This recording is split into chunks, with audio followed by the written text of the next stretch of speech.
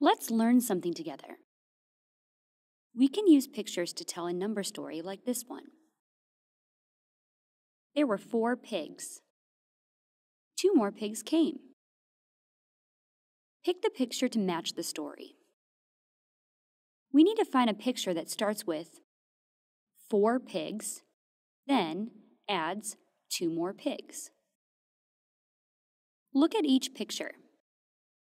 This picture shows 3 pigs, then 2 more pigs. This picture shows 4 pigs with 2 pigs going away.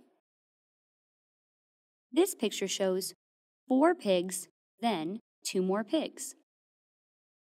Listen to the story again. Pay attention to the numbers. There were 4 pigs. 2 more pigs came. This is the picture that matches the story. We used a picture to tell a number story.